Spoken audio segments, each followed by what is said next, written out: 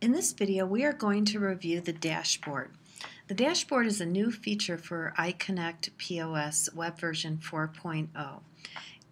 You access the dashboard by clicking on the dashboard from the left side menu panel.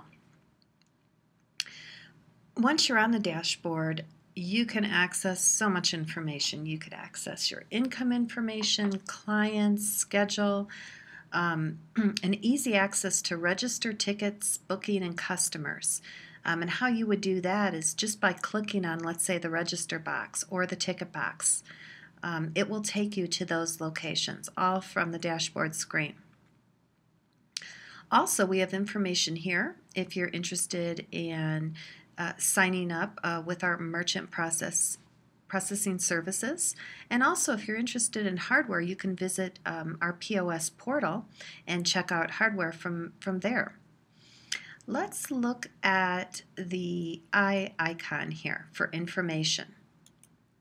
From here, you can access our tutorial. And on our tutorial, we have a lot of information. We have information on the register, booking, customer management, inventory management, subscription management, etc. Lots of good information there. We also have our FAQ area, and then we have our number listed here for your convenience for support if need be. We're going to visit the gear icon next. So let's click on that, and this is where you could change the look of your application. So let's say you wanted the skins to be green and the nav bar to be blue and the sidebar to be red.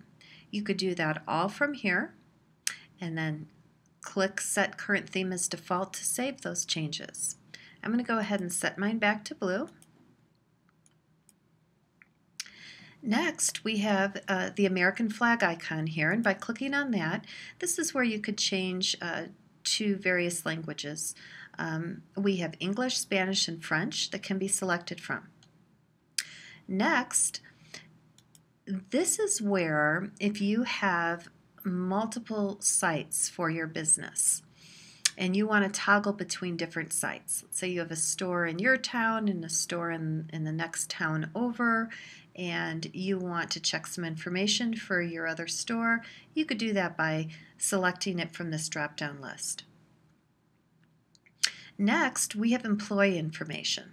When you authenticate to the application, your information will show up here in the upper right-hand corner. And so for an employee that comes in, they authenticate to the system and now they want to clock into the system, they would come over here, go to time clock, enter in their check-in information, email and password or badge, and hit clock in. They would also follow the same process when it's the end of their shift and it's time for them to clock out.